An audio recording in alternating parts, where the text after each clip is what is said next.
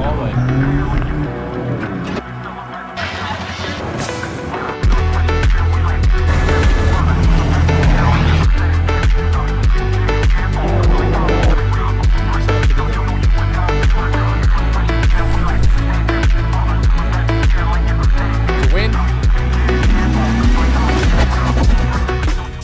So here we have the ALLPOWERS S2000 portable solar generator. Very impressive actually. You can put 500 watts of solar. We're gonna fold these out. So, but can you fit it in there with the bag? We're gonna get into my thoughts on this unit now. So the first thing I wanna point out is I've been looking at the ALLPOWERS sort of website here, and basically looking at the countries, they don't have Australia listed here yet. So I basically just think you're buying through like the US version of the website. Everything is in USD. I can't find an Australian website. So I'm assuming that you're buying it through here, but then they're obviously sending you a unit that has Australia plugs and things like that. And you might just have to do the conversions on the pricing. But you can get the S2000 that I have here with their solar panel kits. Currently, it's $9.99 USD at the time of making this video. So yeah, it's actually really well priced, this unit, compared to some of the other brands. And using this for the past 2 months, it's actually been a very, very good, reliable unit. But we're going to get into all the features now, and I'll show you exactly what you get with the S2000. I'm going to turn the unit on just here. You hold down the power button. We're currently at 62% because we're going to do some solar charging today. I do also have their solar panel kit that they've sent me with this unit. So on the front here, you do have your LCD display with a battery, picture of a battery there, and you do have hours based on, obviously I'm not using anything, so that's based on how much time it has left.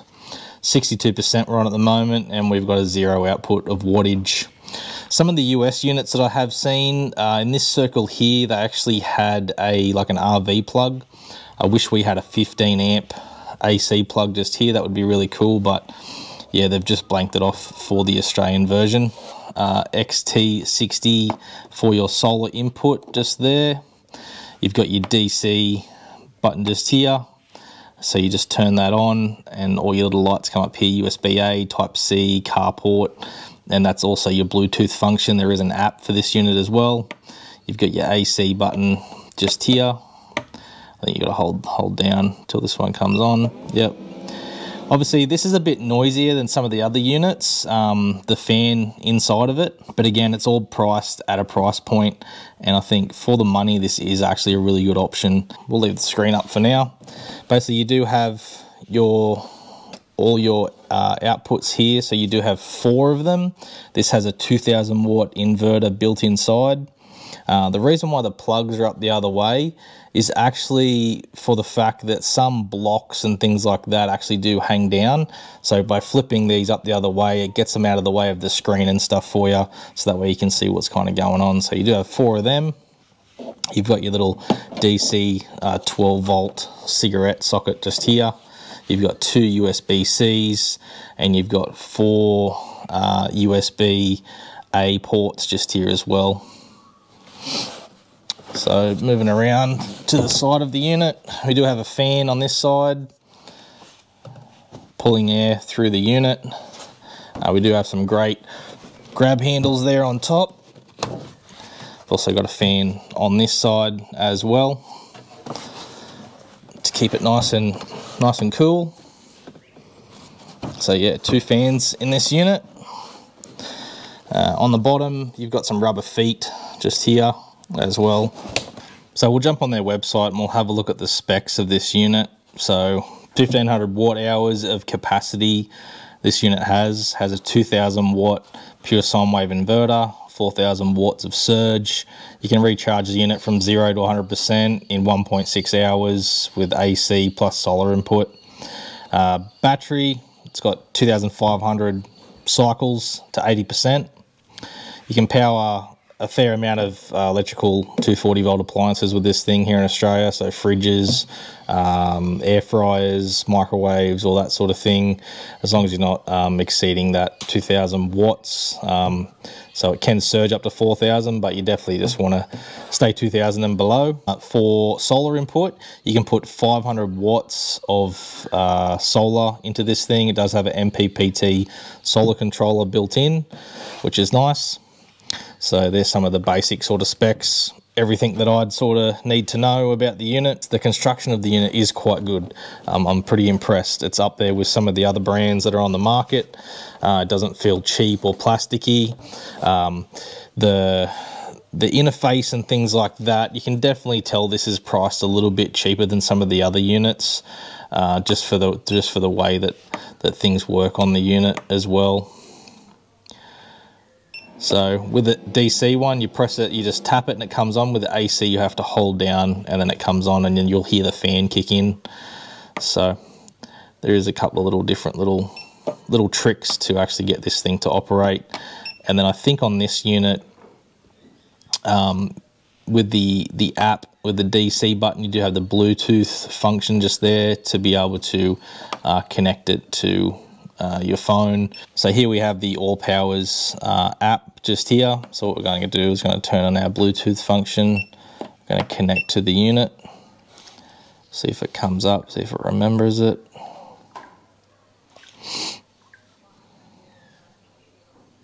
So there we go, there it is there. So it's found it, it's connecting. So as you can see, the app is, it's quite a basic sort of functional app. Everything is very responsive through the app. So I'm turning on the 240 volt. It's actually quicker to use the app than what it actually is using the button, so go figure. And then also the DC switch. So the app is very fast, 50 hertz to 60 hertz, so you can change it, which is strange that you can do that. I think it's like the first one that I've seen that you can actually change that. Input output gives you all that. Remaining power 62%.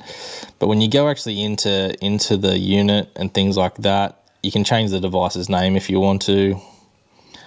But there's not really anything else. I can't see any way of updating software, but for now the app looks pretty basic, so I'm guessing they're probably going to keep updating the app, so that way they can be able to update the software in this thing if they need to. Obviously right now it's great, works fine. I've had no issues with this unit over the past 2 months, so yeah, that'd be something just to keep an eye on. So what comes with it, so you do get a little bag here which has all your cables inside. So you have your cables for your solar, you also have your 240 volt cable to plug it in at home through the power point, and then you do also get the car charger and things like that. So that is all there in this unit. We're going to try the car charger today. Most of the other brands I haven't actually tried, but we'll keep that out because we're going to try to charge it via the vehicle today. So it comes with that little bag there, and then also comes with this cool little protector as well,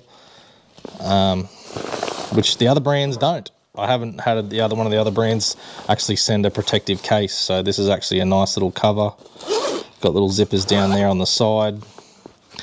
On the bottom you've got like this sort of black rippled sort of weatherproof material. You do have some little padded sides on it, so just nice. You buy something like this, you want to protect it, so the fact that ALLPOWERS is including something like that is very cool.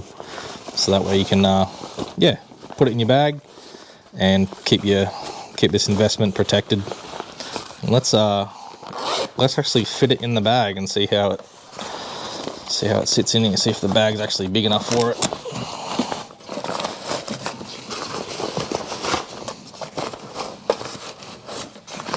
Sometimes you get bags for products, and I definitely know that most swags and things you buy for camping or tents usually don't fit back in the bag.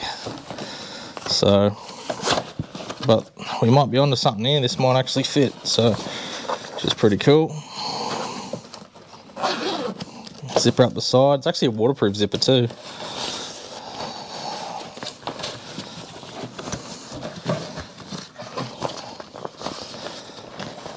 So that is actually, it's snug, but you definitely want it snug. It's going to help with the water and possibly rain or anything else from actually getting into the unit. If you were to forget about it and leave it outside camping, there's actually a nice little unit, and you can actually lift these flaps up here on the side to be able to put your hand in there to grab it, to move it around. So, but can you fit it in there with the bag? Let's put the bag on top and try. Yes. So you can fit that in there with all your accessories, and away you go. So there's that material on the bottom. So very nice. ALLPOWERS, good job. Okay, so here we have the ALLPOWERS solar panels. So I actually haven't set these up yet, so we're going to do it together today for the first time. So you got some little clips just here. Got this like this fluoro green material, so you won't lose your solar panels. On the back here. Oh wow, got a bunch of accessories in here. So we've got some alligator connectors, we've got like this row of other barrel connectors, we do have our solar input to a barrel connector, and we do have our solar to like a mini Anderson. So you do have a little instruction manual in there too, but solar panels are pretty straightforward, just plug and play basically. So pretty big. On the back you do have these straps. So we go ahead here and set these ones up.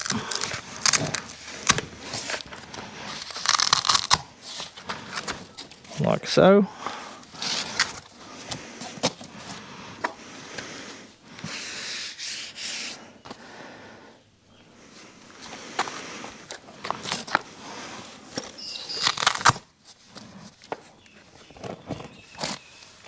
Gonna pull our cord through so we can plug it in. So that's one set. I'm gonna set the other set up now. So I'm just looking at all these cables, and I can't connect this thing.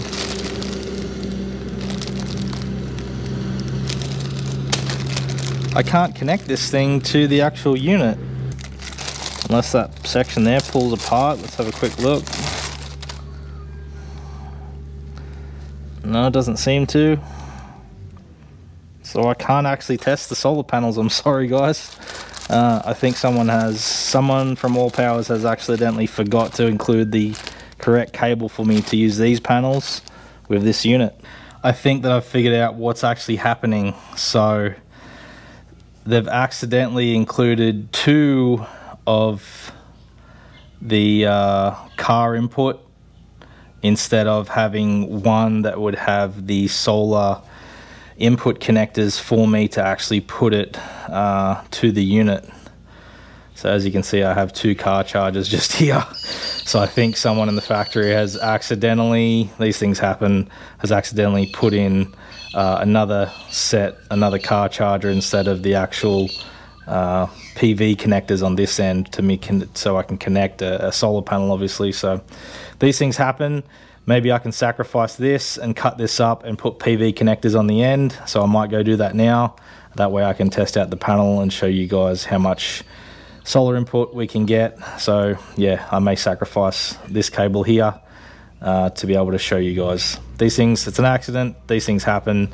I'm not gonna hold it against ALLPOWERS. It's obviously a human error putting these in the package, but yeah, things happen. So let's sacrifice this and we'll go and put some PV connectors on the end of this, and that way we can yeah, test out the solar panels on the S2000 unit. Okay, so we've done a little bit of modifying. So what I ended up doing is grabbing one of the cables that actually comes with the solar panels, and I cut the barrel connector off, and I've just simply temporarily joined this together for the moment, so that way we can actually test the solar coming in Now, another thing that's been putting me off doing this video is that the fact that it has been raining every single day for the past few months. So it's a wild and wet Saturday morning here at home. And every day I've had off, it's been raining and not been sunny. So it's been really hard to give you guys an outlook on what there's actually, the ALLPOWERS can actually produce. So the 200 watt panels are currently producing in these conditions, which aren't fantastic for solar. It'd be great if the sun was out completely. But it's 2 p.m. right now here in Australia, and we are putting in 64 watts at the moment coming into the unit.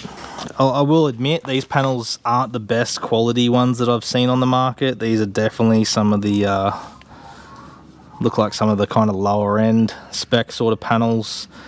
There's some other brands that I have reviewed here in the past that do have very nice panels with some new technology on the skin and stuff here on the face, and I think these panels are kind of a bit dated, if I'm to be 100% honest.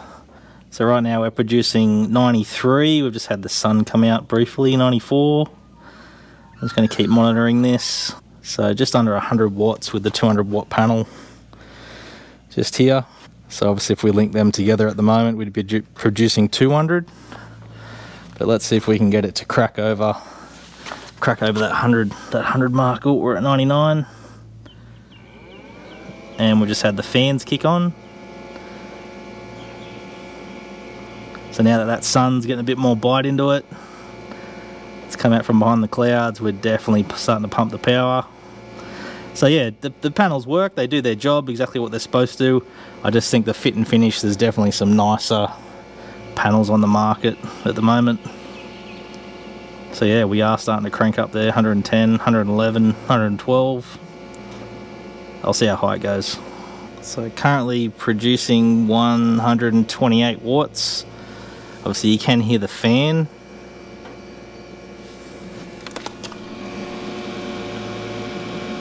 Let's put the mic there to the side of it. Cranked up to 131. So we are definitely going up as that sun's sort of coming out, giving us a bit more bite here on the panels. Up there with one of the noisiest on the market that charge, but again, these are definitely priced at a point cheaper than most of the other stuff on the market.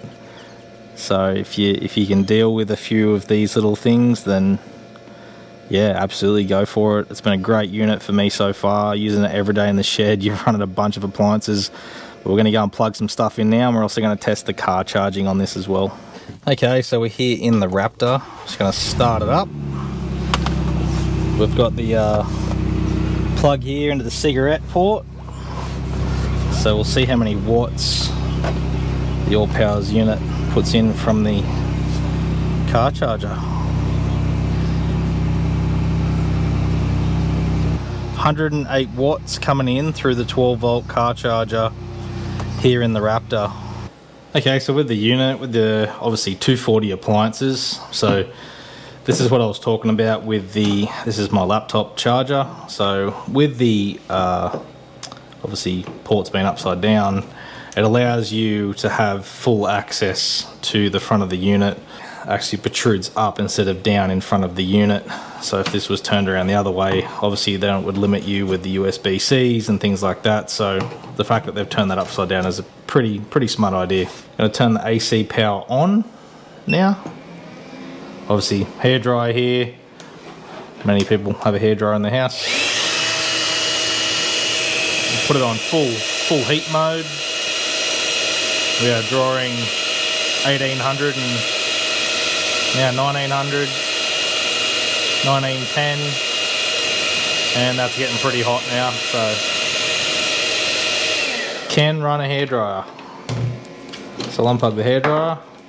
You can also use it for other bricks and stuff, so I've got my GoPro batteries here charging at the moment off the unit, and then also have my laptop here plugged in. Jump online, check them out, everything will be in the description if you want to look out the ALLPOWERS products.